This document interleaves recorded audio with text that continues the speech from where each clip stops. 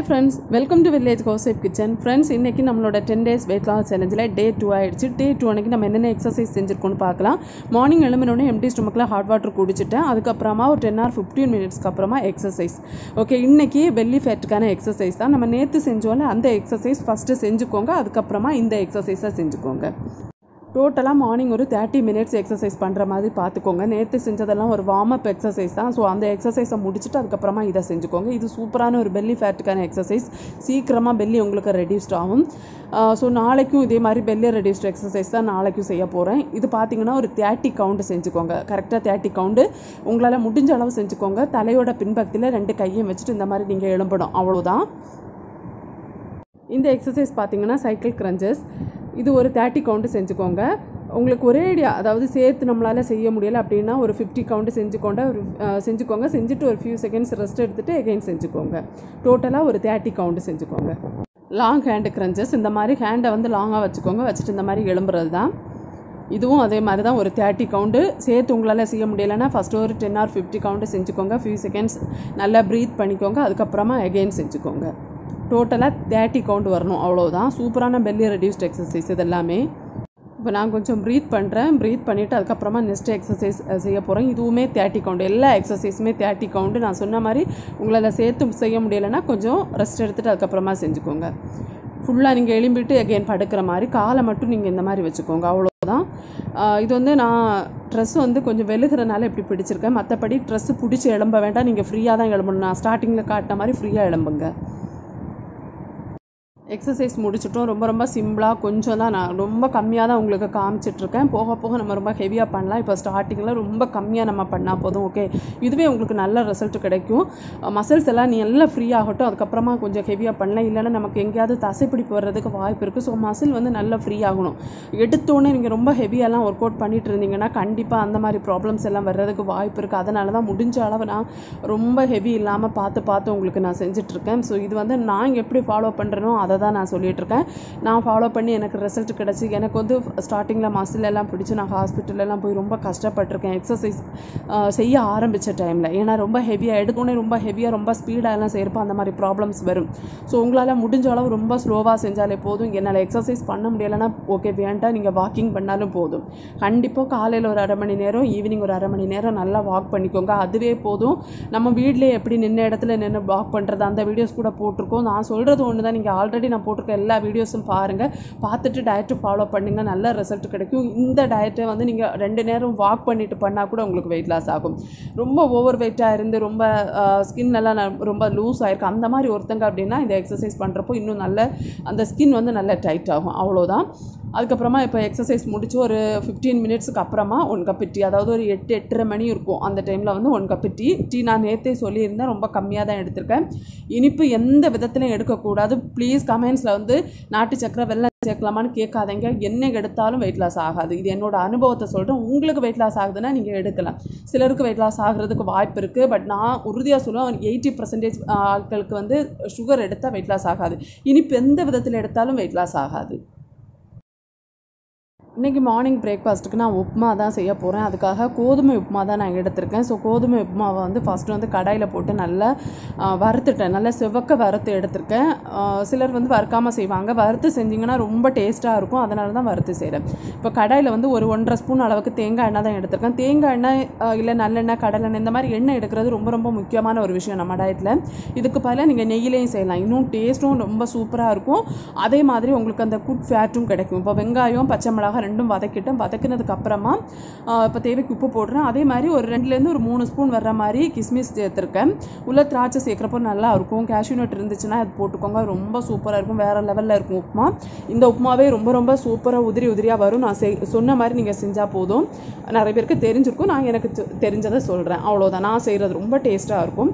இப்போது ஒரு 1.5 கைப்பிடி அளவு தேங்காய் போட்டிருக்கேன். ஒரு 1.5 கைப்பிடி அளவு துருவினா தேங்காய் சேர்த்தேன். நல்லா ஃப்ரெஷ் தேங்காய் தான் சேர்த்துட்டு நல்லா வதக்கிட்டேன். வெங்காயம் வந்து ரொம்ப வதங்கணும் அந்த மாதிரி கிடையாது. ஒரு கண்ணாடி மாதிரி வரும்ல, அந்த பதம் தான் இதுக்கு கரெக்டாக இருக்கும் உப்புமாவுக்கு. கேரட் வேணும்னாலும் சேர்க்கலாம். பட் நான் அது எதுவும் சேர்க்கலை. இதே கரெக்டாக இருந்துச்சு. நல்லா வதக்கிக்கிட்டேன். எல்லாம் வதங்கினதுக்கு அப்புறமா இப்போ வந்து தண்ணி சேர்க்குறேன். இந்த கப்புக்கு நான் ஒரு 2 கப்பு ரவை எடுத்திருந்தேன். கோதுமை ரவை 2 கப் எடுத்திருந்தேன். 2 கப்பு எனக்கு கிடையாது, வீட்டில் எல்லாருக்கும் சேர்த்து செய்கிறேன், அதனால் 2 கப்பு எடுத்திருந்தேன்.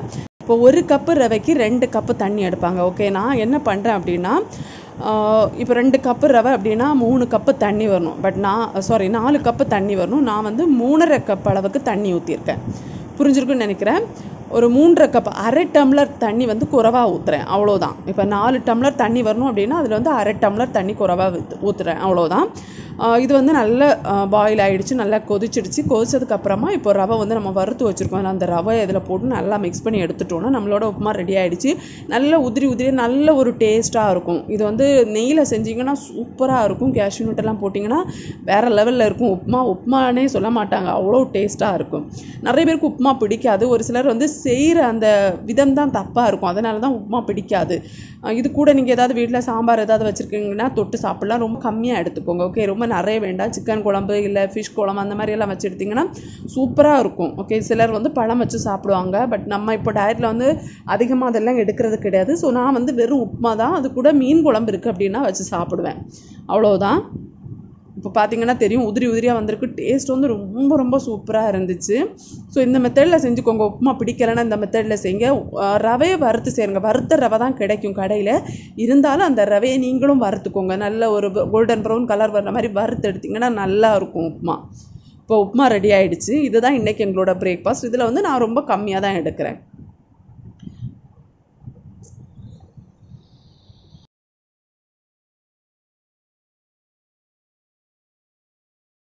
என்னோடய பிரேக்ஃபாஸ்ட் பார்த்திங்கன்னா இதுதான். கோதுமை ரவையில் உப்புமா செஞ்சுருக்கேன். மைதா ரவை கிடைக்கும், ஸோ அது வந்து யூஸ் பண்ணக்கூடாது. கோதுமை ரவை தான் நம்ம எடுத்துக்கணும். கலோரி பார்த்திங்கன்னாலும் ரொம்ப கம்மியாக தான் இருக்குது. லாஸ்ட்டில் வந்து எல்லா டீட்டெயில்ஸும் கொடுத்துருக்கேன். கலோரி, கார்போஹைட்ரேட் எல்லாம் சேர்த்து வந்து டீட்டெயில் கொடுத்துருக்கேன். அதெல்லாம் சேர்க்குறப்போ வீடியோ கொஞ்சம் லெந்தியாக போகும். ஒரு சிலர் வந்து ரொம்ப ஒரு மாதிரி அவங்களுக்கு பிடிக்காமல் இருக்கும், ஏன்னா வீடியோ ரொம்ப லெந்தியாக போகுது அப்படின்னு ஃபீல் பண்ணுவாங்க. அதனால தான் கலோரி வந்து இந்த முறை ஆட் பண்ண வேண்டாம்னு நினச்சேன். பட் நிறைய பேர் கமெண்ட்ஸில் கேட்டிருந்தீங்க, அதனால தான் இந்த வீடியோவில் சேர்த்துருக்கேன். ஓகே, அதுக்கப்புறமா இப்போது நீங்கள் இன்றைக்கி கமெண்ட்ஸில் ஏதாவது டவுட் கேட்குறீங்கன்னா நாளைக்கு போடுற வீடியோஸில் வந்து நான் சொல்கிறேன். இனிப்பு சேர்க்குறத பற்றி கேட்டிருந்தீங்க, கண்டிப்பாக சேர்த்துக்கக்கூடாது, அவாய்ட் பண்ணிக்கோங்க.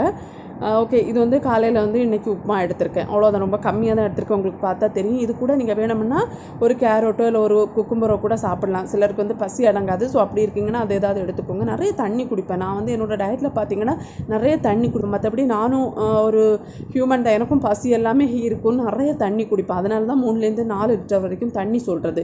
அதுவும் கொஞ்சம் மிதமான சூட்டில் குடித்தோன்னா அப்படியே சூப்பராக இருக்கும். நம்ம மிதக்கிற மாதிரி ஒரு ஃபீல் இருக்கும். ஸ்டார்டிங்கில் ஒரு மாதிரி இருக்கும், போக போக எல்லாமே நமக்கு பழகிடும்.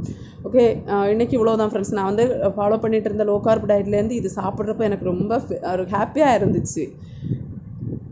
இன்றைக்கி லஞ்சு பார்த்திங்கன்னா எங்கள் ஊர் வெறுங்கறி செஞ்சுருந்தேன், ஸோ அதை எடுத்திருக்கேன். அதாவது புளிக்கறின்னு சொன்னேன்ல, அதை எடுத்திருக்கேன். அதுக்கப்புறமா நேத்தியோட அவியல் வந்து கொஞ்சம் பேலன்ஸ் இருந்துச்சு, ஸோ அது வந்து கொஞ்சம் எடுத்திருக்கேன். அதுக்கப்புறமா ஃபிஷ் குழம்பு வச்சதை எடுத்திருக்கேன்.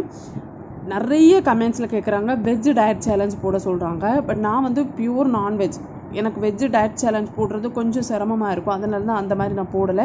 வீடியோலேயே ஆப்ஷன் சொல்லியிருக்கேன், நீங்கள் வீடியோஸ் ஃபுல்லாக பார்க்குறதே கிடையாது. எனக்கு அது ரொம்ப வருத்தமாக இருக்குது. ஏன்னா நம்ம சொல்லிகிட்டே இருக்கோம், திருப்பி நீங்கள் கமெண்ட்ஸில் கேட்டுகிட்டே இருக்கீங்க. நான் சொல்கிறது அப்படி தான். இப்போது இந்த மீனுக்கு பதிலாக நீங்கள் கீரை எடுத்துக்கோங்க, அவ்வளோதான். வேறு இதில் என்ன சேஞ்ச் பண்ண இருக்கிறது? ஸோ நீங்கள் வந்து இந்த மீன் அவாய்ட் பண்ணிக்கோங்க. இதுக்கு பதிலாக நீங்கள் கீரை எடுத்துக்கோங்க. கீரை, ரா வெஜிடபிள் இந்த மாதிரி எடுத்துக்கோங்க. நான் ரொம்ப கம்மியாக தான் ரைஸ் எடுத்திருக்கேன். ரொம்ப கம்மியாக ரைஸ் எடுத்துக்கோங்க. எந்த அளவு ரைஸ் உங்களால் கம்மியாக எடுக்க முடியுமோ அந்த அளவு ரைஸ் கம்மியாக எடுத்துக்கோங்க. வெயிட் லாஸ் ஃபாஸ்ட்டாக ஆகும் உங்களுக்கு. லஞ்சு முடிச்சதுக்கப்புறமா ஈவினிங் ஆகிடுச்சு. ஈவினிங் வந்து ஒரு 4 மணி இருக்கிறப்போ 5000 ஸ்டெப்பு வாக்கிங் முடிச்சிருக்கேன். இன்றைக்கி 6000 சம்திங் முடிச்சிருக்கேன். அப்புறம் நைட்டு டின்னர் நான் என்ன எடுத்திருக்கேன்னா, 1 கப்பு பால் எடுத்திருக்கேன், கூடவே 2 எக் ஆம்லேட் போட்டு எடுத்திருக்கேன். நேற்றுக்கு நிறைய பேர் கமெண்ட்ஸில் கேட்டிருந்தாங்க, நான் வந்து ப்ரெட்டு கூட அவங்களுக்கு ஆப்ஷன் கொடுத்துருக்கேன். பட் இருந்தாலும் நேற்றையோட கமெண்ட்ஸில் பார்த்தீங்கன்னா சப்பாத்தி எடுக்கலாமா இந்த மாதிரி வந்து நிறைய கேட்டிருக்கீங்க. நான் ட்ரை பண்ணி எனக்கு ரிசல்ட் கிடச்சிருக்கதை சொல்கிறேன். பொதுவாகவே நைட்டு பார்த்தீங்கன்னா நீங்கள் எந்த அளவு உங்களால் கார்போஹைட்ரேட் குறைவான உணவு எடுக்க முடியுதோ அந்த அளவுக்கு உங்களுக்கு வெயிட் லாஸ் இருக்கும். இப்போ எக்கு பார்த்தீங்கன்னா கார்போஹைட்ரேட் ரொம்ப குறைவு, கலோரி இருக்குது, ப்ளஸ் இதில் வந்து ப்ரோட்டீனே இருக்குது. அதனால தான் இது எடுத்துக்கிறது. ஓகே, நீங்கள் உங்களுக்கு வேணும்னா நீங்கள் எடுத்துக்கலாம். இப்போது ஒரு சப்பாத்தியோ இல்லை ஓட்ஸில் ஏதாவது செஞ்சு இந்த மாதிரி எடுத்துக்கலாம்.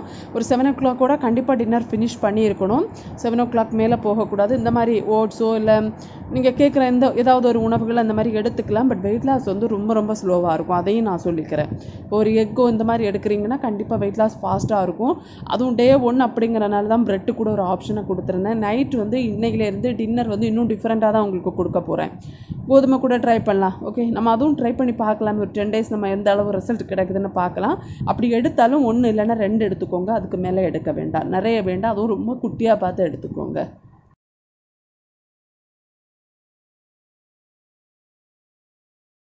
இந்த டயட்டு 1000 calorie தான் நம்ம எடுத்துகிட்ருக்கோம். கலோரி அதிகமாக எடுத்து அதையும் நான் உங்களுக்கு இன்ஃபார்ம் பண்ணுறேன். ப்ரோட்டீன் பார்த்தீங்கன்னா 36.9 கிராம் இருக்குது. ஃபேட்டு பார்த்தீங்கன்னா 43.2 கிராம். ஃபைபர் பார்த்தீங்கன்னா 15.9 கிராம் இருக்குது. கார்போஹைட்ரேட் பார்த்தீங்கன்னா 115.4 கிராம் இருக்குது. அவ்வளோதான் ஃப்ரெண்ட்ஸ். 1000 calorie டயட் பிளான் ஒன்று ஆல்ரெடி போட்டிருக்கேன். நீங்கள் அதை பார்த்தீங்கன்னா இன்னும் டீட்டெயிலாக நான் வந்து ப்ரோட்டீன் எவ்வளோ இருக்கணும், கார்போ எவ்வளோ இருக்கணும்லாம் சொல்லியிருக்கேன். ஸோ அதை பார்த்தீங்கன்னா இன்னும் உங்களுக்கு புரியும்.